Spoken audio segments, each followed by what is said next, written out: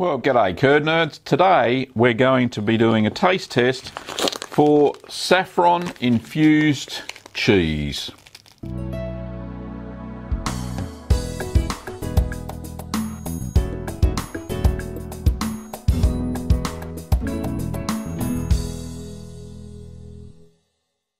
Yes, I made this way back in January 2019. It's now May 2019.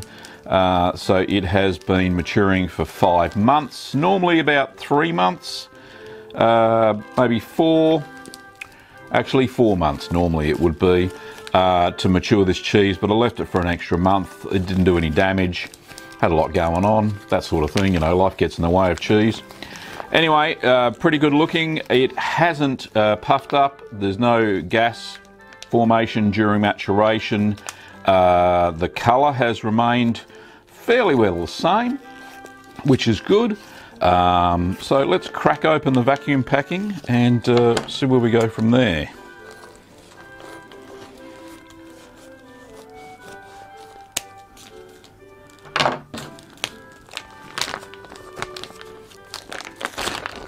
Oh, it's fairly dry, it's not moist. Oh, smells strong. Oh, smells strong indeed. All right, get that out of the way. Just a bit of a wipe of the hands.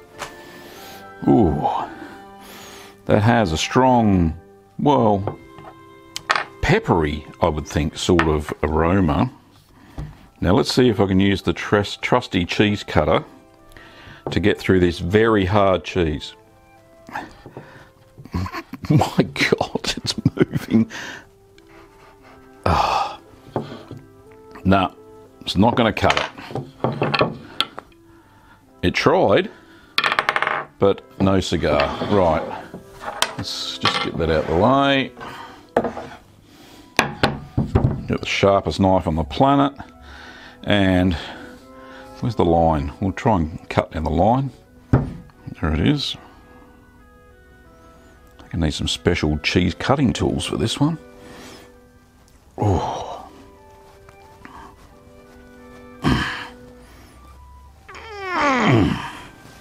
My goodness. That's a solid cheese. Still going. Maybe it's the peppercorns. Oh, let's have a look. Oh, very nice. That looks fabulous. Really good. So that's a lovely colour inside. You can see the flecks of saffron. You can see the cut pieces of peppercorns. Very cool indeed. So let's just I'll put half aside. When we'll cut this into quarters. Oh, that cuts a bit better. Oh, there we go. Very nice. Pop that over there. And we'll cut off a chunk for tasting.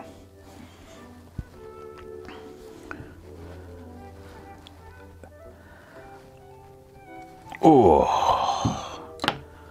So it does have a little bit of eye formation. It's not mechanical. Looks like there was a little bit of gas. But then the bag wasn't puffed up any. So maybe they are mechanical holes. But that's okay. Very yellow, obviously from the saffron. Oh, I'm excited. I'm very excited. Oh, strong aromas like a well-aged Parmesan, I think. Let's try. Oh, very peppery. Oh, but the flavour is good. Oh. That. Sorry, I got a peppercorn stuck in my throat. That is very, very nice. So it's firm. A bit like an Alpine cheese in firmness. It's not crumbly. And there's this beautiful, subtle the spice flavour from the saffron, oh, it's just amazing. And then combine that with the peppercorns, and you get a little bit of peppery kick. Oh, so good. Oh my goodness. I hope this is how the official one from Sicily tastes like. Oh. Or is it Sardinia? I can't remember.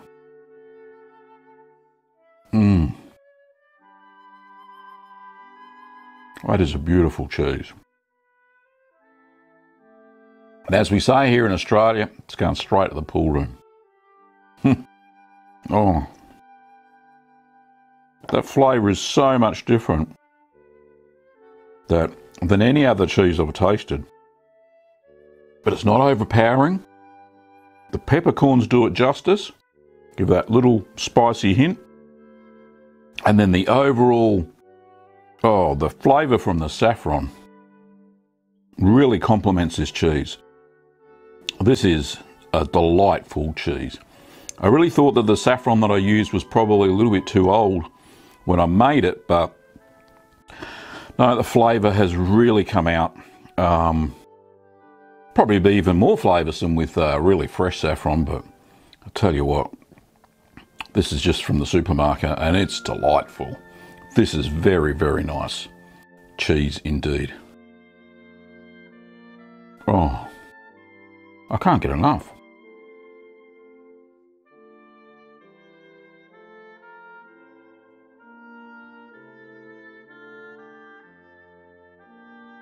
Now, I don't know about its melting properties.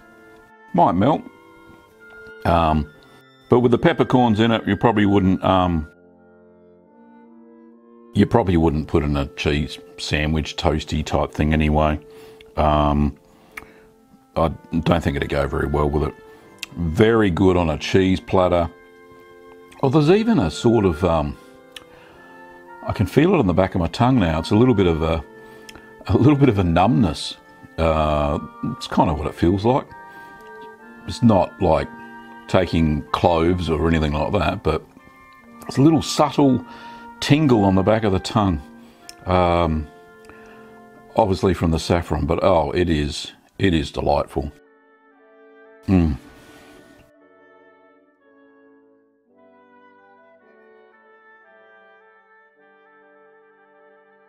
And excuse me for speaking while my mouth was full then. It's just the right dryness. So it's dried out just enough.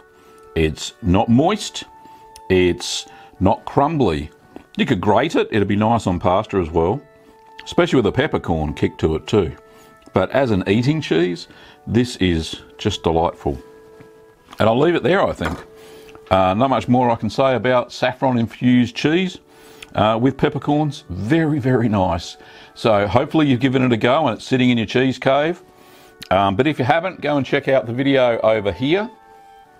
And you can buy the kit. I think the Italian cheese kit would probably be the best. And you pick that up over at littlegreenworkshops.com.au. Anyway, thanks for watching, Curd Nerds, and I'll see you next time.